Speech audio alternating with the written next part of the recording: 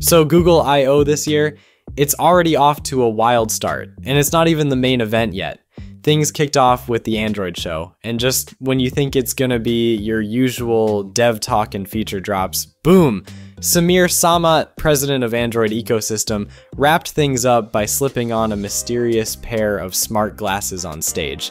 We're talking sleek, modern glasses with tinted lenses, clean frame, and arms that are just thick enough to hint at hidden tech inside.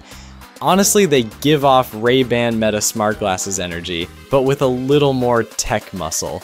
What made it even better was how casual Samat was about it. He puts them on and teased that Google I/O 2025 would be full of more Android announcements, and maybe even a few more really cool Android demos. Classic understatement.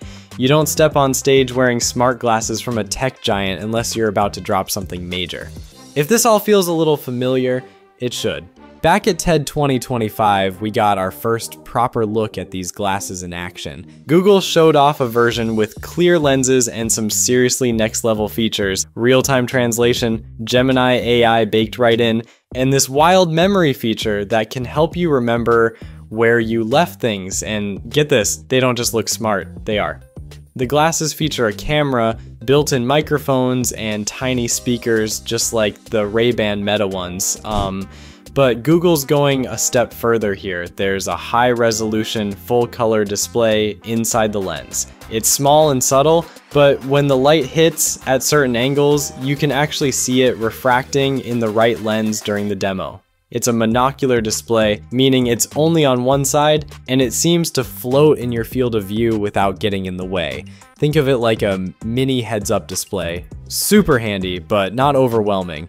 Now, the pair Samat wore at the Android show had fully tinted lenses instead of the transparent ones we saw earlier, which kind of makes them feel more polished, like they're inching closer to a real product, not just a concept. And with Google I/O continuing next week on May 20th, there's no doubt we're gonna see a lot more of this, especially since Android XR, the new version of Android built for smart glasses, headsets, and everything in between, is expected to take center stage. This could be the biggest audience these glasses have ever had, and Google seems ready to build real hype around augmented reality hardware. So yeah, smart glasses aren't just coming, they're already here, and Google's getting bold about it. Catch you next time. Peace.